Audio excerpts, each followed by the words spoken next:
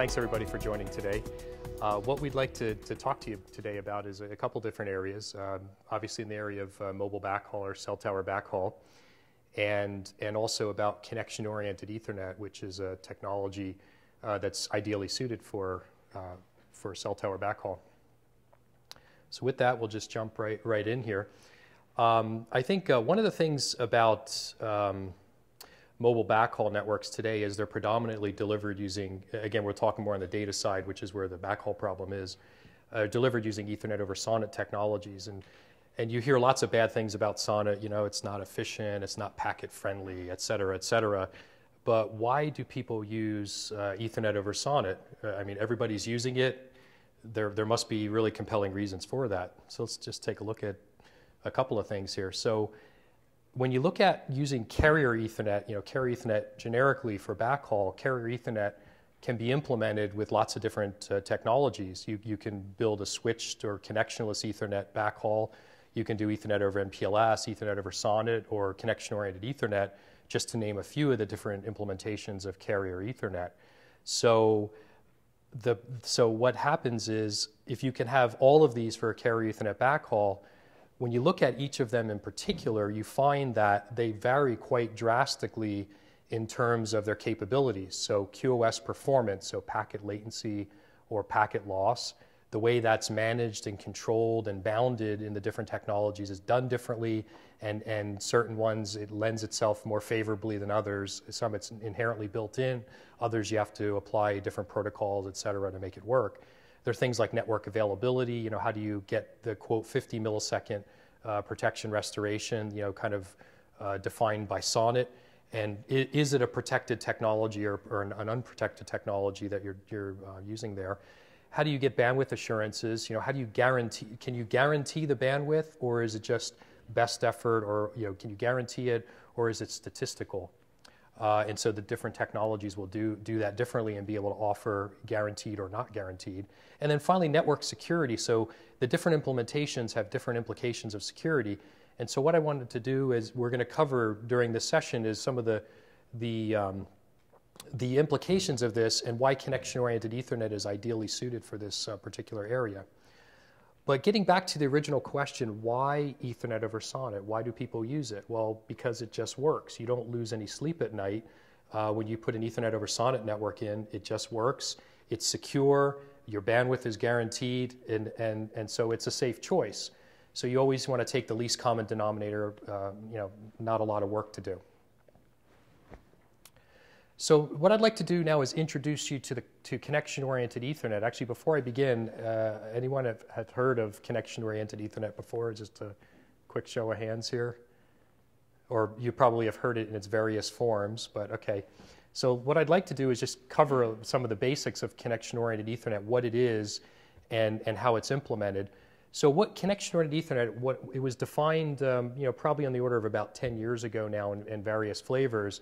But what it did is it took connectionless Ethernet or switched Ethernet that you know very well from your Ethernet LAN, you know, enterprise LAN technologies, where you have very good aggregation and stat muxing, you know, very granular bandwidth, et cetera, and it merged that to all those sort of bedrock capabilities that you have with SONET in terms of, you know, high performance, precision, deterministic QoS, you know, where you have a bounded delay.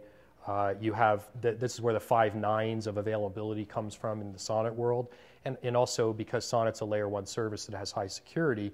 And so by taking those two technologies, or taking the benefits of those two technologies and putting them together, and hence connection-oriented Ethernet was born.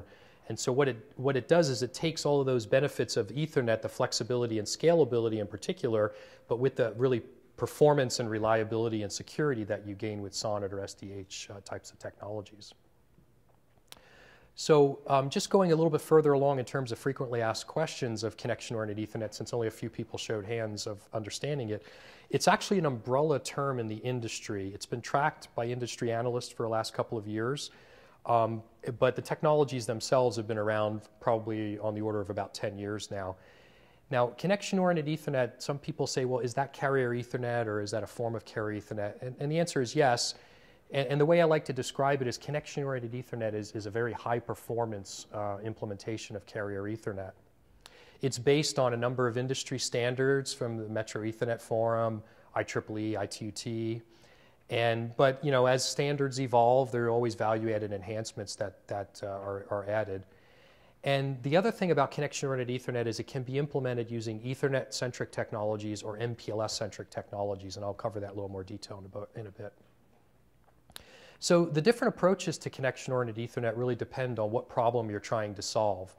So the MPLS-centric approach to COE, you can implement it using static pseudo wires, or originally it was implemented with a technology called TMPLS, and now that's being standardized in the IETF and IEEE and referred to as MPLS with a traffic profiler, MPLS TP.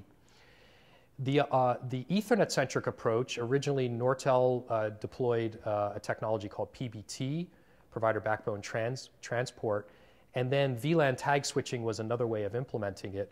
Now, PBT had been replaced by PBBTE out of IEEE, and so you may have heard that in the industry as opposed to connection-oriented Ethernet, but that's just the more the data plane technology used for that. And then VLAN tag switching, Fujitsu has implemented a technology called Ethernet tag switching, which solved a lot of the scalability challenges with VLAN tag switching. So if you take a look at these different implementations, with the MPLS-centric approach, you have 3 layers to manage. You have to manage the Ethernet layer, the pseudo-wire layer, and the LSP layer. So it's less optimal if you want to do pure Ethernet transport. It's more optimal for multi-service transport. What I mean by multi-service transport, if you want to transport ATM and frame relay and Ethernet and other protocols, that's what MPLS is all about. It's optimal for multi-service, hence the name. Now, in particular MPLS TP, there are a number of standards that are under development. Some are being augmented from what's available in the MPLS toolkit today.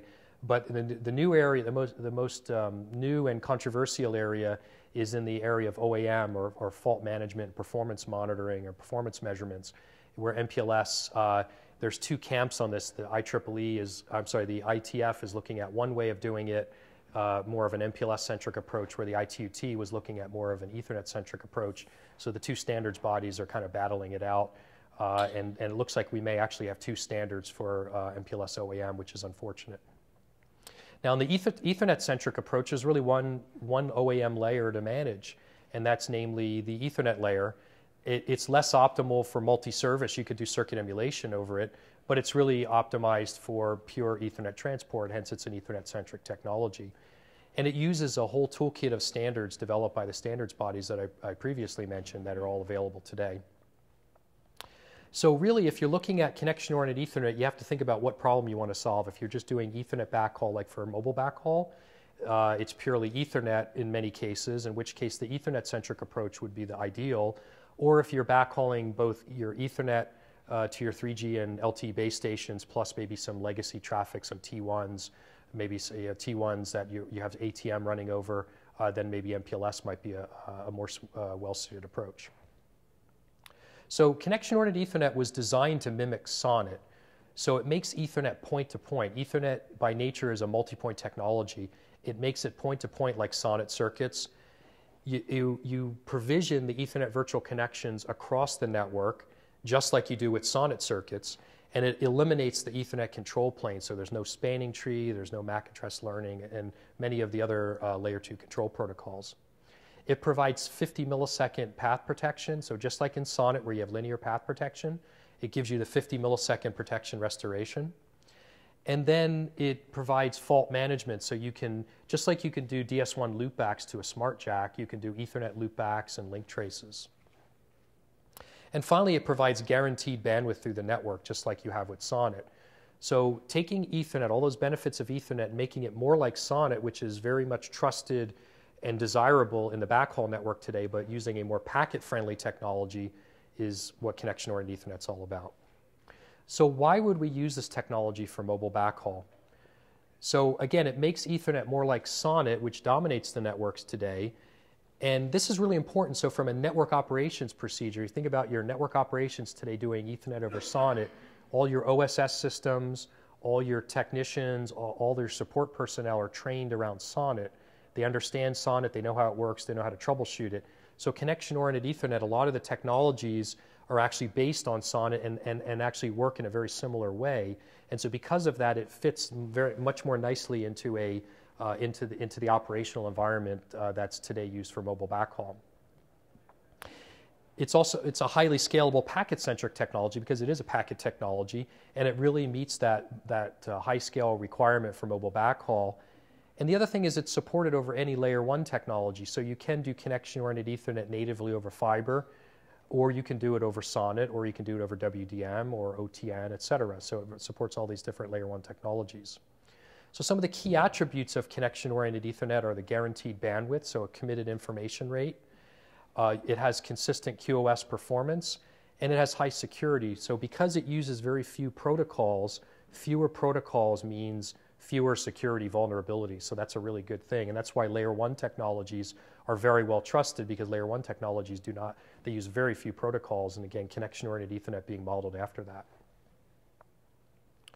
So let's take a look through some of the attributes of connection-oriented Ethernet, and then we'll go through some Ethernet over SONET use cases for that. So you've probably seen this circle before, the 5 attributes of carrier Ethernet as defined by the Metro Ethernet Forum. One of those is standardized services. Because connection-oriented Ethernet is a point-to-point technology, it follows the Metro Ethernet Forum's E-line, or EPL and EVPL services, and the newly defined Ethernet access services, which are more for like wholesale access. It has the scalability of layer 2 technology, so of Ethernet technology, you have the scalability for aggregation and stat muxing. It provides the reliability, so you can get that 50 millisecond protection restoration like you have with SONET. And you can provide port protection for your uni ports as well as your EN and I ports.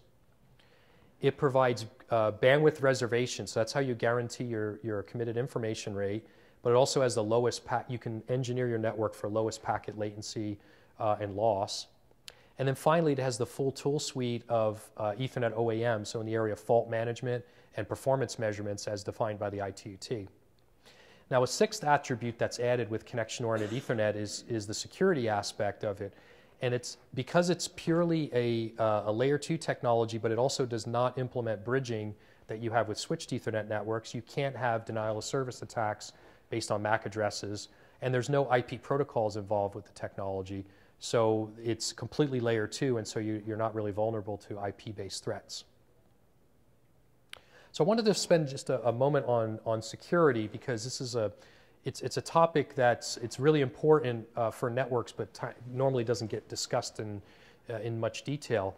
So in the area of security, so because there's no MAC address learning with connection-oriented Ethernet, because it disables bridging behavior, you can't have MAC address spoofing, which is a way of an attacker can get into the network and basically put in a false MAC address mimicking another MAC address and get access to the network.